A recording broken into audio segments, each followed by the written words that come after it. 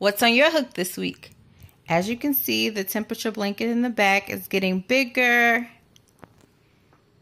And that's almost 3 months done. And then I finished the baby blanket. It says all God's grace and one little face. It is a small blanket, but I think it'd be very cute for the friend I'm going to give it to. And then I started to follow Easy Knitting Crochet, her YouTube channel. She has a tutorial up for a table cover. I didn't want to make a table cover, but I liked the technique she was using, so I'm making myself a shawl. I'm still trying to figure out what I'm going to do next on the pattern, but that's it so far. So what is on your hook for this week?